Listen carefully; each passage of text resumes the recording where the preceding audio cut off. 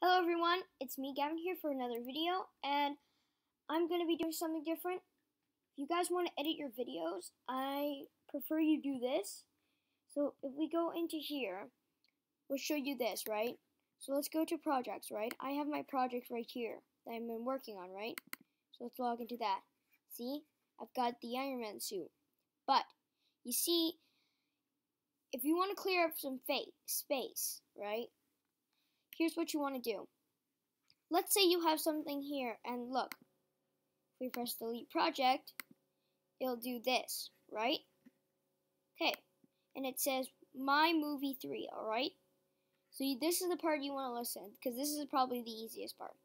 If you want to go to media, it'll show you, if you go click all events, it'll show you all of these, right?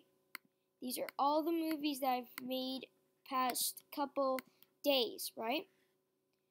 What you want to do is you want to click each and every one of them, right? And it what it does is basically it goes ahead and it makes it so, like, what you do, it duplicates it, so if you accidentally delete it, that's what it's given. And I'm sorry for the background noise, that's just loud noises. Anyways, guys, so first you want to delete all these.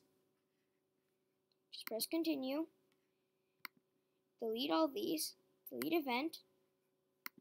Continue, or you could go to all events. And then you want to go delete. And delete events. Continue. So, now if we collect all our things, so let's delete all event, continue.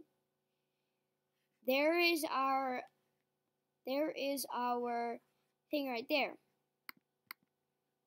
Can't move it to trash. So what you want to do is go back to projects, and it should work. And if this doesn't work, when you go to media, and you want to first of all stop this, right? So now it isn't working. And that's probably all it is. And then if you have like photos or anything, that just deletes it too. Go to theater, delete those clips after you finish that. That helps a lot. And yeah. So that's how you do it. So I hope you guys knew what that was. And I'll see you later, guys. Bye!